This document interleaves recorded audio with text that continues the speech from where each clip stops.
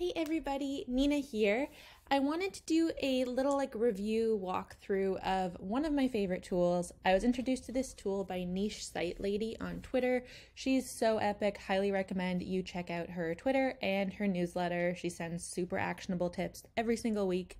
And she introduced me to this free tool in 2022, I think mid 2022, and I became deeply obsessed. I do hyperfixate a lot, and so I hyperfixated on this hardcore. So what the heck is searchresponse.io? Well, when you're writing blog posts, you want to have an FAQ section. That's really important to help you rank for good long tail keywords, especially these people also ask question keywords. And the old school way of finding them was to come to Google. You typically do this in an incognito window, but for the sake of this recording, so you didn't have to see how many tabs I otherwise have open on all of my other windows, I just put it in a normal tab or a normal Google search. So we have people also ask, and there are 4 here. But if you click on the first one, you'll notice that 2 more appear. And if you click on the next one, another 2 appear. And it keeps going, so on and so forth. And we used to have to sit here and click on them for eons. Most people didn't even bother clicking on them because they would just look at the first 4 and then go with that and then move on and ignore any others that there are, even though a lot of them are really, really strong. So with searchresponse.io, this is completely free. They have a paid plan. You don't need it. You don't need to do this anymore, which is so great because I'm all about lazy income, basically, doing things as easily as possible, as fast as possible. So when we go to searchresponse.io, we'll just look at the pricing quickly to explain why you don't need the starter pack. So I use this free one here. It is $0 per month. You get 10 searches per month. And since most of us are only doing about that many posts per month, that's really all you need.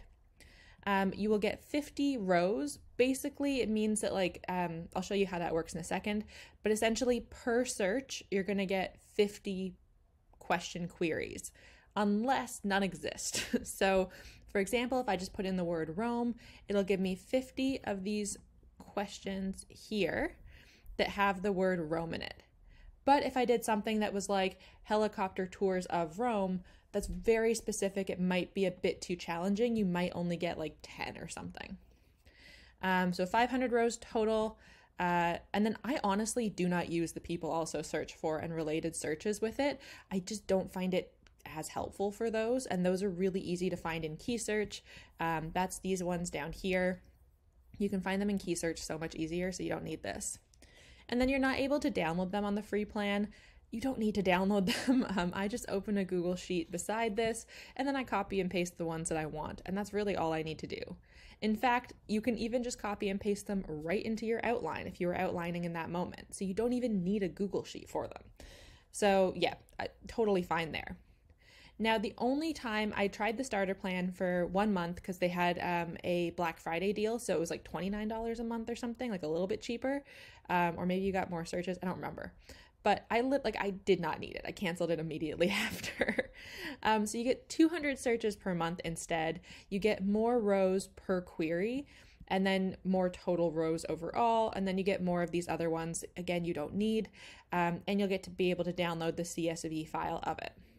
So the reason I tried this was mostly because I was doing a massive content audit, or I was supposed to be. I started it and then I got too busy and I stopped it, so it didn't really help me at the time anyway. But it meant that I could look at I have about 270 posts on my site now, so I was able to look at all of these and see okay, for 270 posts, I needed to do these searches essentially. And not all of them, a lot of them are no index because they were before I knew how to do anything right. So I think only about 180 of them are actually real posts. So that's why I did that. And to be honest, even then I didn't find I needed it. It was still not really worth the money, even though it's not that much money, but I'm all about save your money for where you actually need to use it. Another reason that this could be useful for 1 month, not ongoing is if you have a niche destination site. So for example, if your site is on Rome, you could find all of the queries basically out there for Rome, and then you could apply them in future to a bunch of different posts. So that would be the only reason I would buy this.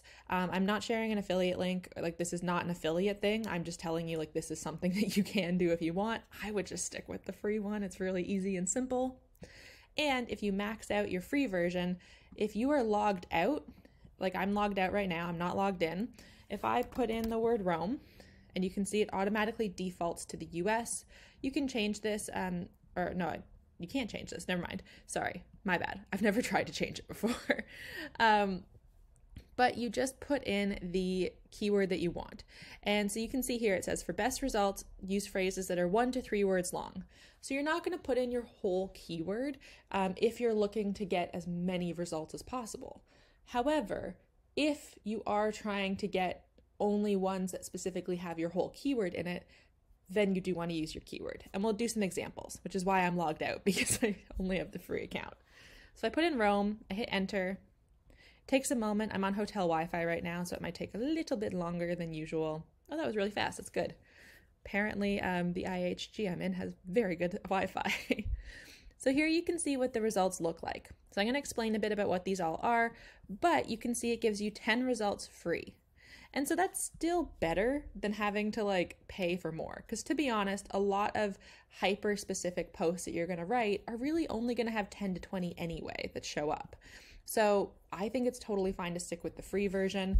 Use your 10 searches per month. Once you max those out, you can even do that old like nonsense thing of using like 3 different emails to get like 30 searches a month.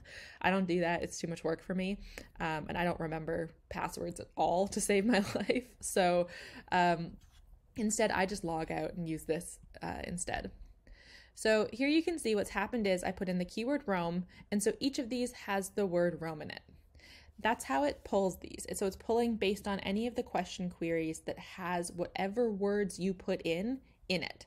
It does not have to be exact. So if I did helicopters in Rome, it might say, or pardon me, if I did helicopters Rome, it might return results that say helicopters in Rome. It's smart enough to kind of break it up a little bit, but it has to have every word that you put into it in here.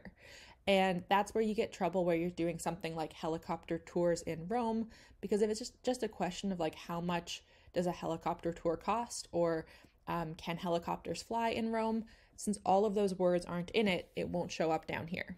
So again, not a perfect science, but kind of the best thing we have. Now, broad is going to be where it doesn't need to be like fully together. So for example, helicopter Rome would become helicopter tours in Rome, and that's fine. But phrase is kind of like putting quotes around it. So it would mean that helicopter tours in Rome or helicopter Rome has to show up exactly like that. I don't do that. I don't think it's worth it. So I just stick with broad. It's super easy that way. You can also change the data to be recent or all. I leave it at all. I've never tried recent really. I don't really think it much like significantly changes things. I don't look at the branded stuff because this is more about if it contains like Amazon or something, or for I guess if you're doing a product review, but it doesn't really matter to you, to be honest. Okay, so what's happening over on this side over here? This is essentially kind of adding keywords to the search result you had. So if I search Rome, it's showing me that 7,889 of the results include the word ancient. So I can say, okay, that's not what I intended, or it is. If I want to add it, I would drag this little thing over to the plus icon. Or if I want to say I don't want any results that include the word ancient, I drag it over to the remove icon. And that would just get rid of any results that had like ancient Rome in it instead. So this one here about what are the 3 social classes of ancient Rome, that would go away. And you can do it for all of them, but every time you do this, it counts as one search. So that's why instead, to avoid having to like use up our searches that way, we would customize our search term instead. And I'll show you how to do that in a minute. Now, I don't really look at domains, but essentially this is showing like how many that individual domain is ranking for of these. And so you can search, like if your competitor ranks for a bunch of them, you would need the paid plan for that. Again, not massively worth it. but you can then find instances where maybe a competitor is ranking for it and how you can kind of take it away from them. So let's get to the actual results now. What is happening over here? Because it looks pretty different to anything we've ever seen with other keyword research tools. So it orders them by popularity, and popularity means it's not like an impression count the way that a monthly page view is. Instead, popularity is every main search term that this shows up as a people also ask for. So basically on this page, all these ones that show up here, they get 1 point for being for showing up under the search term things to do in Rome. So if I searched just Rome and it showed up, that would mean it has 2 popularity, sort of a thing. And so basically, if each of those search terms has a minimum traffic of 10 monthly page views, then we would multiply this by 10 and we'd get 15,950 for the impressions that would get. And that really increases your ability to get click-throughs and to get like people's eyes on your site. And the greatest part of this is that these are frequently asked questions most of the time. So you can add them in like 50 to 60 words and then get thousands of impressions. It's so simple. It's so good. And when you pair this with FAQ schema, which is free with Rank Math and free with Yoast, then you really increase your chances of ranking for it as well. And then it's just like instant traffic in your pocket. It's so cool. So here is the actual question itself. These are going to be the questions that you see here, and you're going to want to copy and paste them directly. Like you want to make sure you are not changing up the way that this is phrased. You will notice that sometimes they are pretty similar. So we have what is the cheapest month to fly to Rome and what is the cheapest time to fly to Rome. And I often get asked, okay, like, should I use both because they're pretty similar? Do I just use one? What do I do? My answer, kind of like when I tell people, like, is it the same keyword or not? I say, look at what's ranking for it. If the same site is ranking for it, then it's basically the same question. But for each of these, you can see best month, it's travel.us news. For cheapest month, it's Momondo, or Momondo, I don't know how to pronounce it. I've only ever read it. For cheapest time, it's Kayak. So these are 3 different sites ranking, and that means you need to answer them separately. And with FAQs, a lot of times they do get pretty similar. So it's okay to have repetitive FAQs that seem pretty close to each other. There's a reason that we like do put them at the bottom of the post anyway. So like the people that get there are pretty dedicated and they don't mind if we are going into like a lot of detail on the same thing. And so here the URL that it shows is the exact URL for the page that is ranking for this. So if I click to like the Rome guy, I think it said Roman guy, the Roman guy, I will be able to find whatever information, I would be able to go to the direct page that has the information that is being pulled for that. Now, if I want to check what information he is ranking for it, again, I would usually do this in incognito, but I would just search it, and then here you can see, you'll get like the little snippet. And so he actually has it as a header, it seems. Where is he? So here we go. You can see the following US cities have direct flights to Rome. And you can see it's super short, like this is not very long at all. So like this is the kind of thing that you can do and then get so many impressions. And impressions lead to click-throughs, which means traffic on your site, and then that can help you get the traffic to get ad revenue. It can also help you make affiliate conversions if you add these to affiliate posts. Yeah, there's just so many ways to use this. Related people also ask, I don't use, but essentially it's just like similar questions, but they're all related. So now let's do Rome tour instead. And let's look for something that's a little bit more detailed. So here you can see instead, like first of all, the questions change drastically. From like 65,000, we go to 113. And to be honest, like after a certain point, they all start being like 1 in like for popularity, which is why, again, even though it seems nice to have 200, that you get like 1,000 searches for each of them, really the first like 50, I would say max, are actually helpful, and the top 10, especially like the more niche you get, are really all that are going to have decent popularity scores. I will write on stuff that just has like a 1 if I think it's helpful, but most of the time it has a 1 because there was something that's a more common version of it above. So for example, do I need a tour guide in Rome? Maybe below a 1 would be, do I need a tour guide in Rome, Italy? That sort of a thing. And I would just want to target the higher one. So here we get like specific questions instead. And you can see that we have like tour in Rome, but tour guide in Rome. That was what I said about the broad before, where it's breaking up our keyword a little bit. So if I were to turn on phrase, it would take this one away because tour, Rome is not right next to each other. So the way that you can play around with this, you'll have to kind of get a groove for your own niche. It depends a little bit based on your niche and your destination as to like exactly the way this works, because it changes based on the specific keywords that you're using. So for example, if I'm writing a post on like scuba diving tours in Belize, the way that I approach that is I would probably do scuba Belize, because people will ask questions in different ways.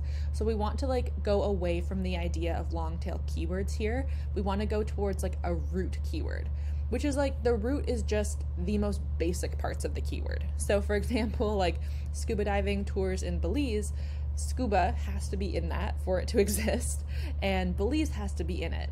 We don't necessarily need to pull the word tour because oftentimes this is supplementary information to the tour post. And then we want the broad, that way we get some variations of it. And so like I said, when you're logged in, you'll get 50, so you'll get more than this, which is nice. You don't need to include all 50 in your post. It's gonna be a lot if you do. And sometimes they're not hyper relevant. Like for example, in this one with like Rome tour, we have like stuff about tour guides, then we have like a hop on, hop off bus. If that's not what you're focusing on, then don't include it. Like you do not have to include all of these. So it's going to take a bit of like variation to get this right for like exactly what you want.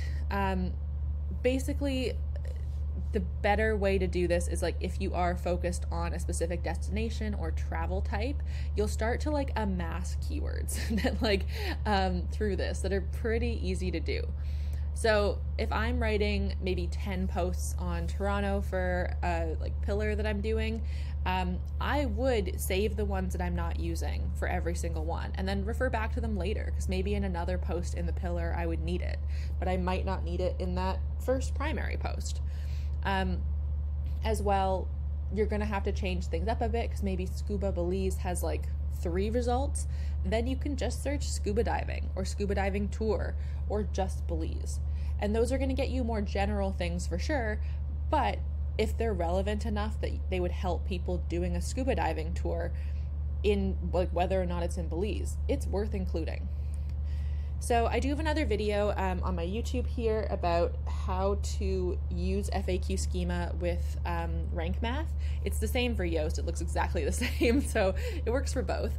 But I really pair these two strategies together because just writing on these as an FAQ, just in normal text on your site, it doesn't signpost it to Google the same way. So when you include these, I do recommend adding that in to increase your ability to rank beyond just like writing a good response to these. Yeah, but add this to your posts and honestly watch the page views roll in. It is super exciting, super easy, and I don't know why more people don't talk about this. And yeah, thank you to Niche Site Lady for bringing this into my life and therefore bringing it into your life. So yeah, again, totally free. If you need to do the starter plan, I would say do it once and then you're done. You don't really need it beyond that. But even then, like I'm currently doing that content audit I was supposed to have done in like November. I'm doing it now and I'm doing it without the paid plan and it's worked totally fine. So yeah, this is a great tool. Again, it's just searchresponse.io. Free plan, but you can also just search not logged in and you'll just get 10 results, not 50. They do have some more information on like how it works and where it came from, which is how I learned how to use it. But yeah, it's pretty simple and it's just about getting into the habit of kind of untraining yourself from doing hyper niche searches like you would do on Key Search or Ahrefs or SEMrush or wherever to try and find long tail keywords. We have to like unlearn that and go back to like the simple root keyword that like our first week into our site we thought was a keyword or our first week into SEO, because let's be real, most of us, our first week in a site, we didn't know what SEO was. Took me 4 years. So yeah, but have fun. And I think this is a really great strategy. If you want to show me like how you use it, feel free to share your results in the comments or on any of my platforms, like my free Facebook group, which is SEO for travel bloggers, or on my Instagram at Nina Clapperton, and just let me know like how it's working for you.